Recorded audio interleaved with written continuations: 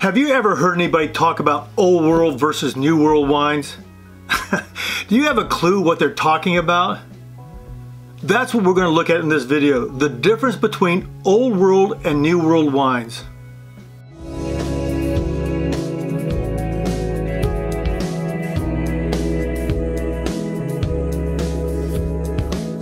The distinction between old world wines and new world wines are commonly misunderstood.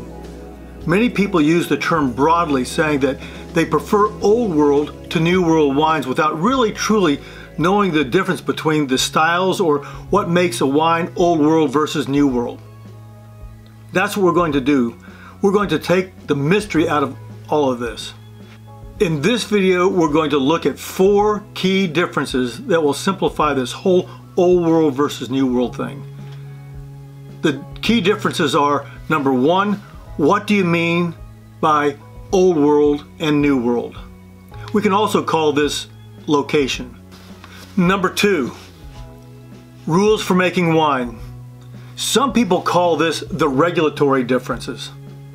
Number 3, names and labels on bottles. And number 4, you're really going to want to know this, the taste difference. Plus, there'll be a great bonus at the end of this video, and I'll tell you how this will all have an impact on you. Keep in mind, at any time, if you like what you hear, click like, subscribe, and hit the little bell so you'll be notified when there's a new post. Are you ready? Here we go. Number 1, location. Old world wines refer to those made in countries considered the birthplace of wine. This includes the Middle East, the Tigris-Euphrates River Valley, which is known as the Fertile Crescent, and then also Europe. The Fertile Crescent is Syria, Iran, Iraq, Lebanon, Israel, and Georgia.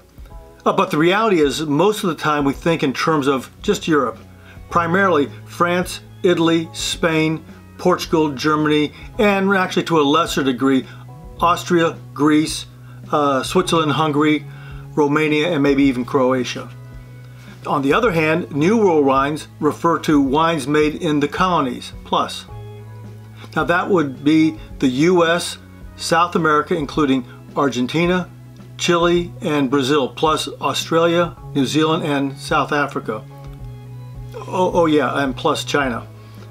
Actually, anywhere else not considered Old World or Europe. Number 2 is the rules for making wine, or the regulatory differences.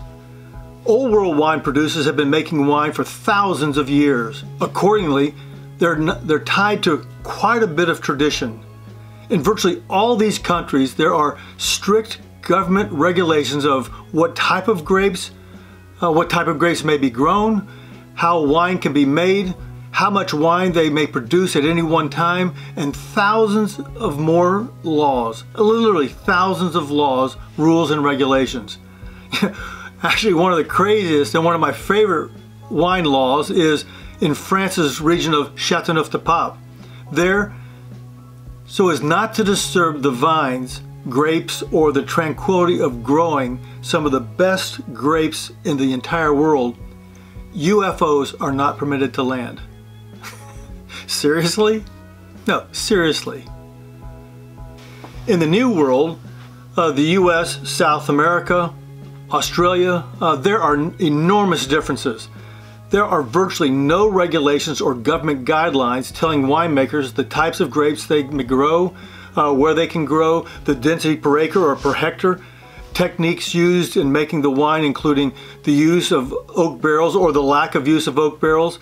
You grow as much or as little as you want, whenever and wherever you want. Winemakers and producers can be as creative as they want to be. The focus of attention for winemakers is twofold. How can you allow the wine to speak the absolute best way it can? And number 2, what does the consumer want? It's basically the difference between stringent laws, rules, regulations, and restrictions to ensure historic consistency versus the Wild West show. How are you doing there? Is this information helpful? If it is, write taste in the comments below. Now, here is a Rioja. This tells you it's from Rioja region of Spain and is made from the Tempranillo grape. Here's a Chianti. Actually, it's a Chianti Classico. And this tells you it's made from the Sangiovese grape. Now here's something else that I think is really cool. You see this little red rooster? That tells you this wine has met all the governmental regulations and is not just from the region of Chianti, but the small village of Chianti.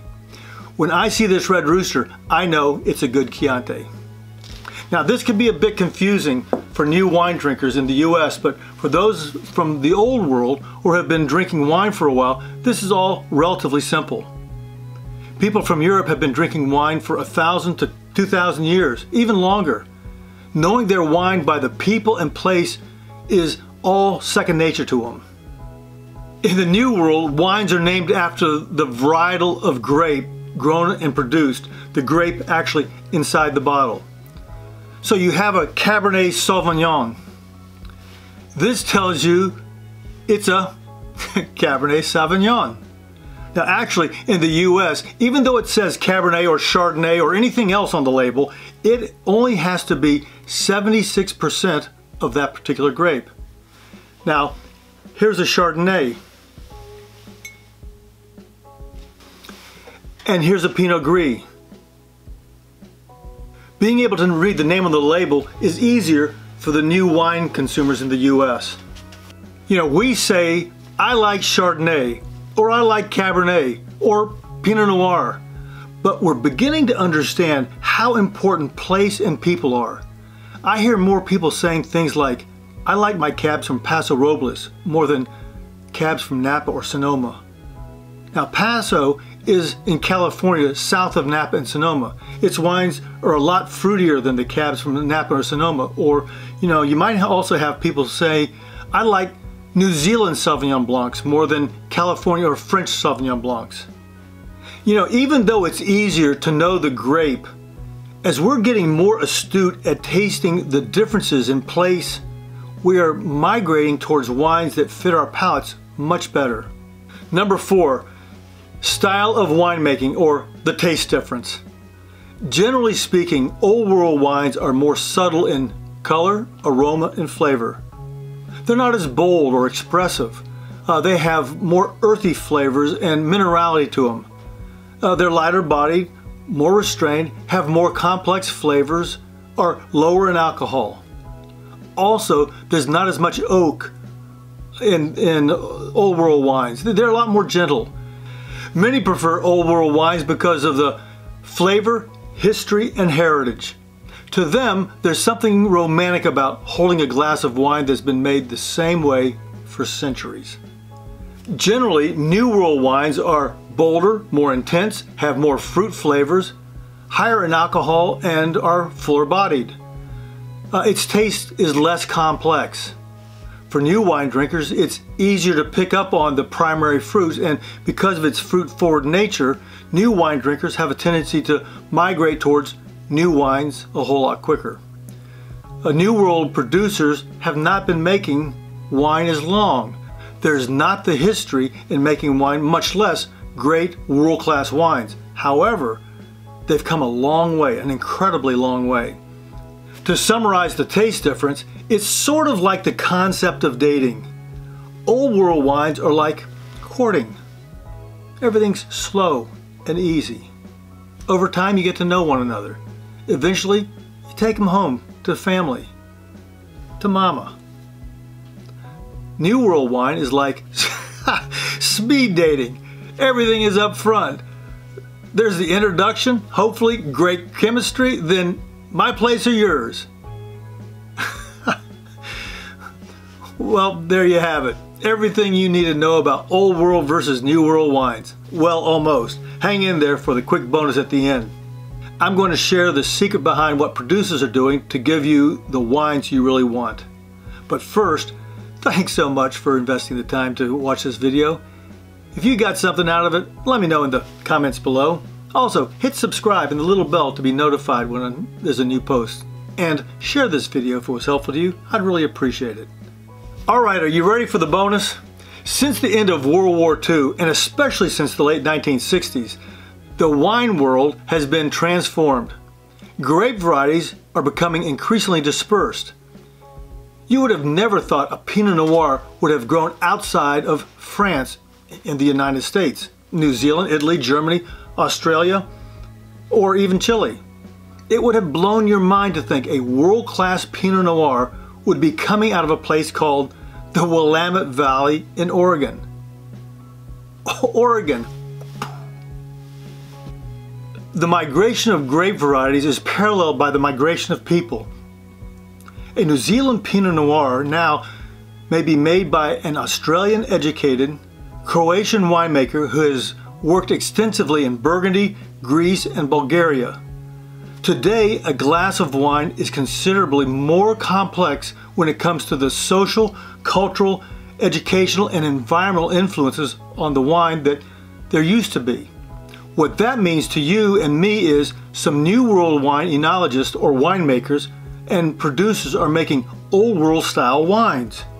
Wines that taste more earthy and with more minerality, not as fruity or full body as a typical New World wine. Interestingly, we're finding that some old wine producers are doing the exact same thing, just in reverse.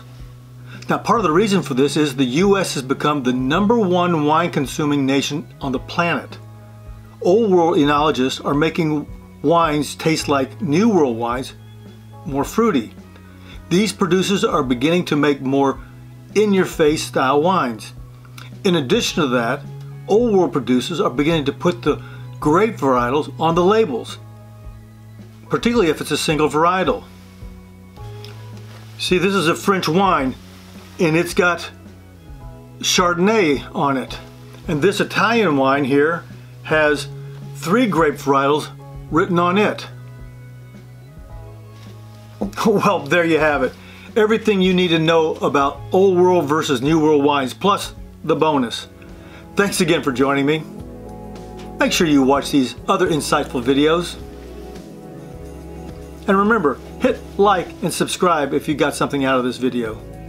Until next time, cheers.